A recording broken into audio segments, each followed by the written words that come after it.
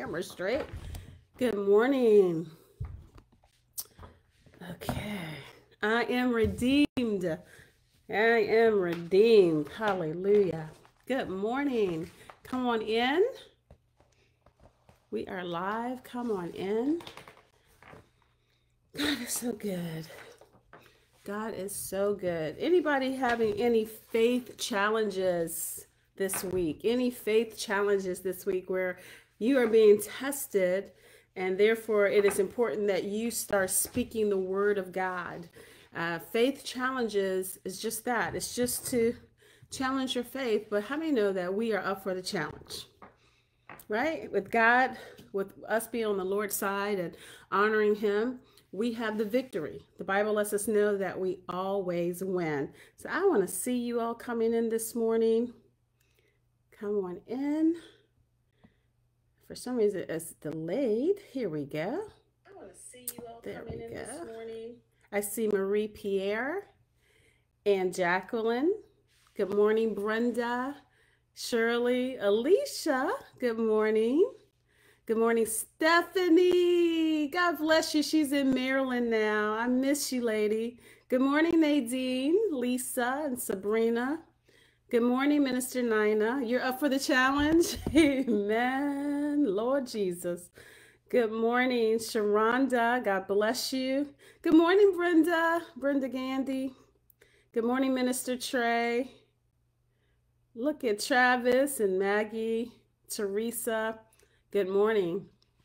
Well, it is 7 o'clock, and my goal is to really just be in the place of confession, confessing the word, so that we can be up for the faith challenge. It's been a week here. It's only, what's today? Wednesday?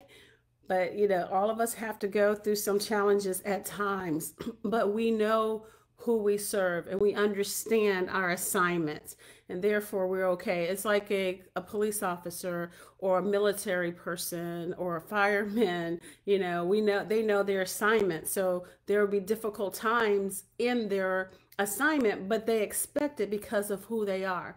And so it's the same way as believers. We do not get discouraged. We do not quit. We do not give up when challenges come, because we understand what? The assignment. Amen.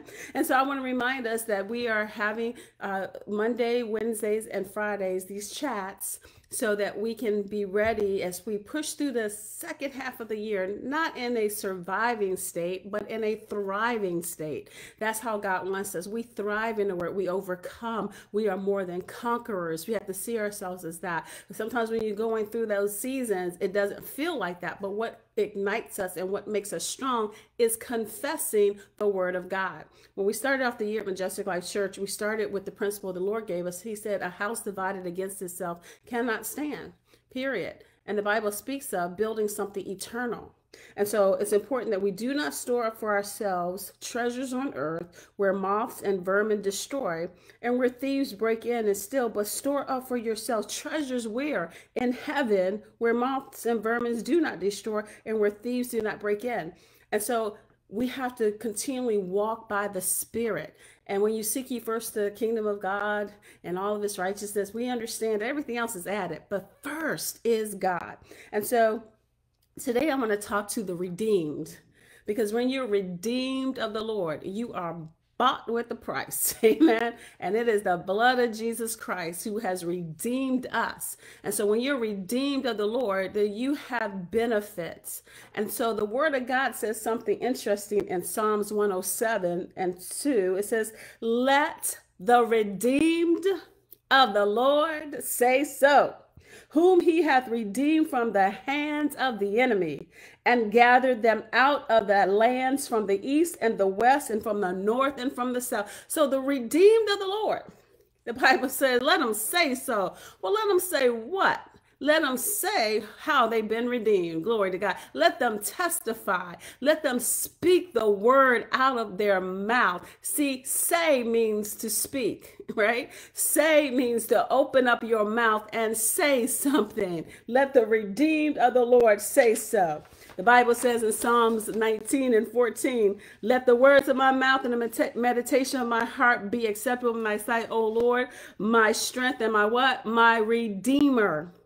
Isaiah 55:11. So shall my word be that goeth forth out of my mouth. It shall not return void, but accomplish that which it was to do. So it's to redeem what it was accomplished to do. So the word goes forth and it redeems the blessing, redeems the miracles. It comes forth.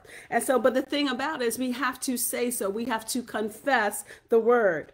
I love, again, Psalms 106:10 says, and he saved them from the hand of the enemy and those that hated them, and he redeemed them from the hand of the enemy.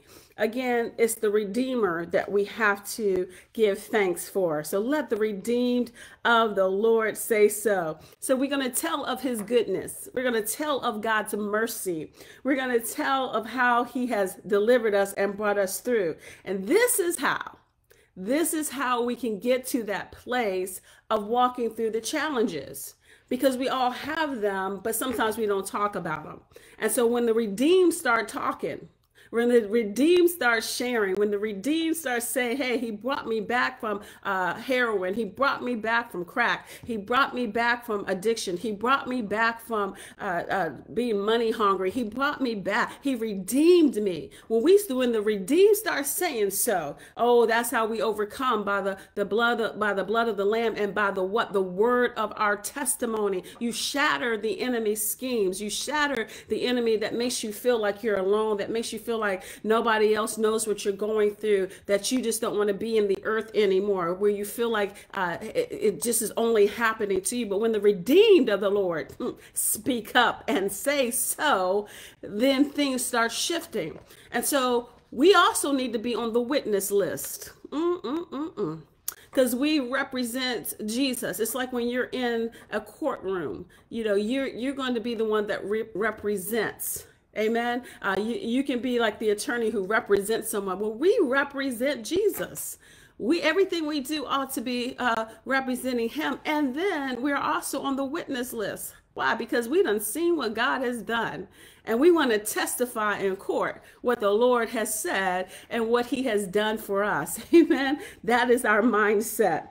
And so as we start speaking what he says, then we can start confessing the word even with a greater measure of strength, as we emphasize how good God is. Do you know there are people who can talk about and I'm about to get into that word, into that preaching mode, but I want to do some confessions today. But just remember, there are people that can talk about sports. You can talk about your favorite artists, your hobbies, all the things that you love to do. But when you know that you love the Lord, and you can tell people who love the Lord, why? Because they're always saying so. Because that trumps everything else. And you can still have a life full of hobbies and fun and travel, but it's something about those that know Jesus, that really know. And it's like fire shut up in their bones. I say that all the time because it has to come out. The word has to come out. When you keep putting word in, that word has to come out. Yesterday I was talking to a dear friend, and she's had been going through a little challenge here and there. And she started opening up her mouth and speaking the word and confessing, and she's the Redeemer. I was getting healed on that call. And so that's the strength of it. So let's get into our confessions. We want to make sure we have time for that. Colossians 1:13. Who hath delivered us from the power of darkness and has translated us into the kingdom of his dear Son. Our confession is, I walk in your godly kingdom today. For Jesus has destroyed Satan's kingdom in my life. Satan, I command you to stop your maneuvers in my life. I bind you. I cast you out of my life today. You cannot touch me. Jesus is the Lord of my life, my spirit, my soul, my body, my relationships, my circumstances, my finances, and my ministry. Glory to God. And also you can look at Luke 10:19, 1 John 5:18 as well to meditate upon. The second confession is 2 Corinthians 2:14. Now thanks be unto God, who always causes us to triumph in Christ, and maketh manifest the Savior of his knowledge by us in every place. The confession is, I walk in total triumph in every situation, for Jesus has destroyed failure in my life. I am an overcomer and can do all things through Christ. I have the victory, and the victory has me. I am a victor, and I am a king. That's Philippians 4:13 and 1, and 1 John 5 and 4. Those are other scriptures that you can meditate on that confession. Let's look at the third confession, Ephesians 2 and 6. And hath raised us up together and made us sit together where? In heavenly places in Christ Jesus. The confession is, I reign from my heavenly throne. Room position for Jesus has destroyed an inferior position in my life. I rule and reign with Jesus today. Greater is he that is in me than he that is in the world. Father, you are Lord of heaven and earth, and we go out and possess the land today. Satan's doors are closed and many doors are open for me to speak the word boldly. 1 John 4 and 4, Luke 10, and Joshua 1. Amen. 2 Timothy 1 and 7. This is our fourth confession. For God has not given us a spirit of fear, but of power, of love, and of a sound mind. Our confession is, I walk in soundness of mind and divine direction. For Jesus has destroyed confusion in my life.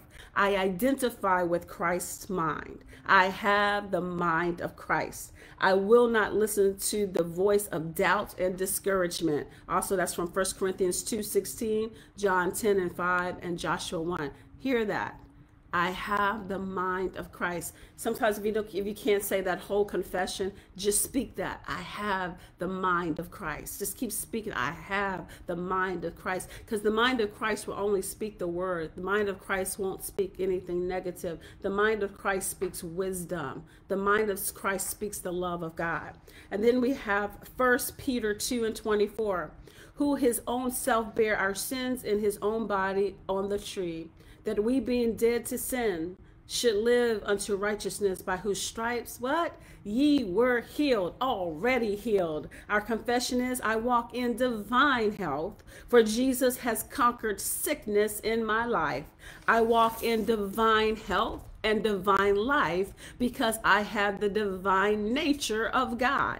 Jesus took all my sicknesses upon his body, and by his suffering I am healed.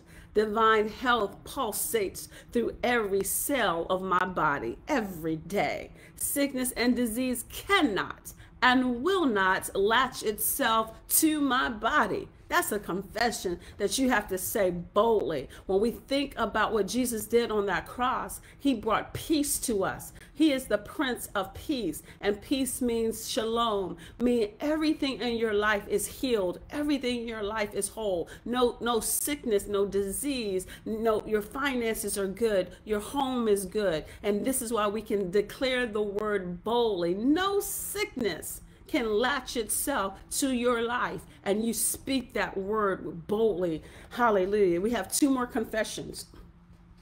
Philippians 4 and 19. But my God, y'all know what we're going to say after that. You know what we're going to say after that. My God shall supply all your need according to his riches in glory by Christ Jesus. Ooh, Jesus. Stop right there. You can just meditate on the fact to say, my God. You can meditate on that, and that's a confession. My God, enough said. Hey, he's my God. Glory to God. And so the confession is, I walk in financial abundance. God supplies all my needs, not half of them, but all of them. Satan, take your hands off of my finances. Finances, I command you to be loose from the world system and place an account today so I can do the work of the Lord. Amen. Hallelujah. So here we are. When you say that, Satan, take your hands off my finances, say it with boldness. If you're walking down the street and some young person came and tried to take your purse or take your wallet, what would you say? You would probably go off and make sure they didn't get it. And you say, take your hands off, give it back. Well, in the same way, when we confess the word, that's how we say it in the spirit. The enemy has no legal access to the believer, to the redeemed. He has no legal access to your stuff. So you command it to get it back. You declare it to get it back. And you stand firm with it and bold with it. Oh my goodness. That's our confession of faith. And then the last one for today, because there's always some words to confess. Praise the Lord. Luke chapter 4, verse 18. The Spirit of the Lord is upon me, because he hath anointed me to preach the gospel to the poor. He hath sent me to heal the brokenhearted and preach deliverance to the captives and recovery of sight to the blind, and to set at liberty those that are bruised. Amen. And so the confession is, Father, your anointing is on me today. It breaks yokes off the oppressed, causes blind eyes to see, deaf ears to hear, hearts to open and understand. It causes the sick to be healed and needs to be met, and it draws attention to your word. Father, your word is alive in me today.